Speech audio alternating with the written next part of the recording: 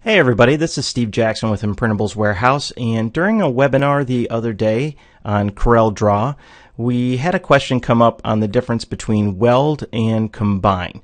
So I want to do a quick little video to kind of showcase what the difference was between those two. So here we are in Corel. I'm just going to make a simple circle, and I'll hold down Control and Shift to keep it nice and round. I'll make a copy of it, so as I'm dragging it to the side, I hold Shift to keep it in line and right click to make another one, a copy of it. And then I'm going to take a rectangle right here and go from the quadrant up there to the quadrant down here. So we've got them all kind of combined right there, or overlaying each other. We haven't welded or combined anything yet. So first, after that, I'm going to make a copy of this one so you can see the difference between the two. Again, I right clicked as I was dragging it down, and we'll do that. So the one on top here, we're going to select all of these, and then we've got our weld and trim and everything here. I'm going to hit combine. Not much changes there. You can see that it's a curve on layer 1 down here, so it sees it all as combined as one. And over in our object manager box, you can see it's a single curve, but you can still see the definition of each portion in there. And if I start dragging that around, they're all together. So we'll hit Control Z a couple times.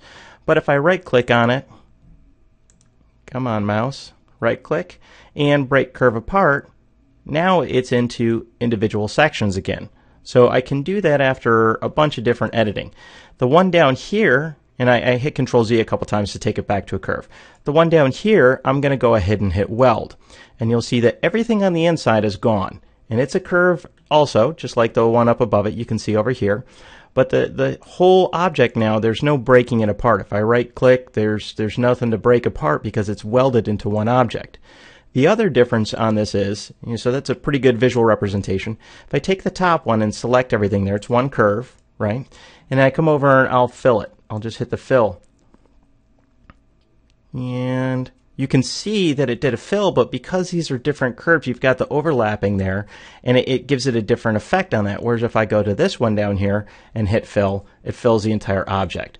So I hope this kind of illustrates it a little bit. We'll even break this curve apart, and you can see that now each individual piece is its own, whereas this one there's nothing to break apart. So combine actually combines them into one but maintains the original aspect so it can be broken apart later on, whereas weld welds it into one piece and it can't be reverted back to the old constituents of that piece unless you were to hit Control Z and go back. So hopefully this clears it up for everybody out there, and we'll see you on the next one. Thanks for stopping by.